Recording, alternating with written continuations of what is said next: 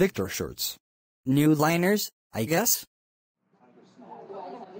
Eck, why do they call it a cafeteria, when seriously, it's not a cafe? Ugh, time to move on to the real deal to give you all proof.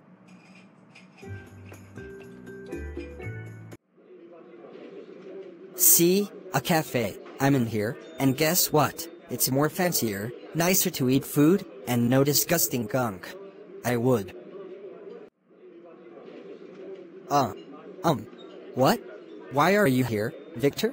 I told you not to be here. You were supposed to be at the school cafeteria, not here. You know that these fancy restaurants, you have to pay money to get the foods and drinks, right?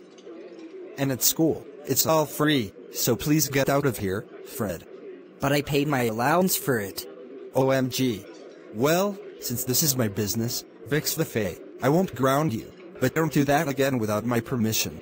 This food is better anyway, much better than that awful school pizza they have. Like it's so bad, the tomato sauce drips everywhere and you can't get it to stop without having a very fast pacing. And it doesn't even taste like anything. It tastes like if somebody mixed up a Nintendo Labo kit and tomato sauce together, they would get that. So yeah.